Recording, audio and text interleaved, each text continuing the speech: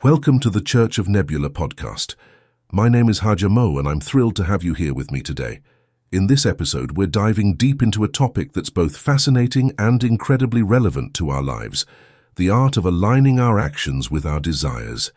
It's about ensuring that we're not just wishful thinkers, but active participants in manifesting our dreams.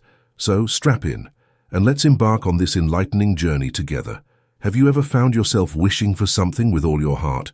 Perhaps a dream job, a loving relationship, or even financial abundance. But somehow it feels like the universe isn't responding. It's a common frustration, and I've been there too, trust me. But then I stumbled upon something that changed everything. The realization that sometimes our actions contradict our desires. It was like finding a missing piece of the puzzle. Let's break it down further with a story. Picture Maria, a friend of mine who dreamt of being a successful writer. She yearned to publish novels that would captivate readers worldwide. However, despite her desire, she spent her evenings binge-watching series after series, hardly ever writing. It was a classic case of actions and desires not lining up. It wasn't until Maria started dedicating her evenings to writing, attending workshops, and connecting with other writers that the magic happened. Not only did her writing improve drastically, but she also landed a publishing deal for her first novel. Her dream was materializing because her actions finally mirrored her aspirations. This story embodies the essence of today's topic. It demonstrates that merely wanting something isn't enough. Our actions need to resonate with our goals. Think of it as sending a clear signal to the universe, or whichever higher power you believe in. If you desire financial freedom but spend recklessly, you're sending mixed signals. To attract abundance, consider adopting the habits of those who've achieved it. Budget wisely, invest, and maybe even start that side hustle you've been pondering. Now let me share another motivational story, this time about Alex, who wished to find true love. Alex's approach was to sit at home, hoping love would knock on the door.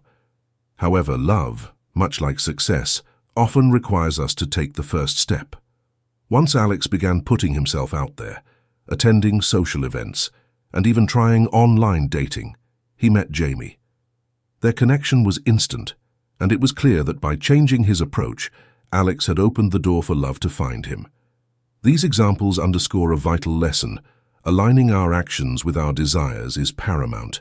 It's about embodying the change we wish to see.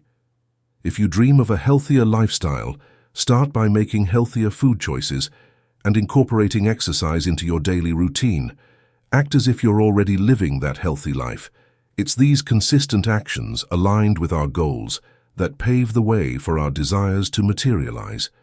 Remember, the universe is always listening, but it's our actions that amplify our requests.